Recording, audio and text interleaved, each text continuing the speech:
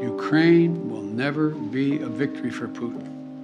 Putin may be able to take a city, but he'll never be able to hold the country.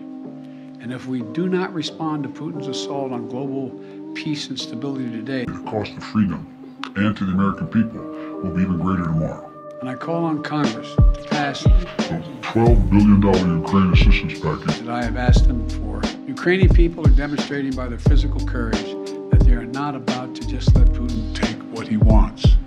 That's clear. And now I'm off to Texas. Thank you very, very much. I know there's a lot of I know there's a lot of questions, but there's a lot more that has to be made clear. That's clear.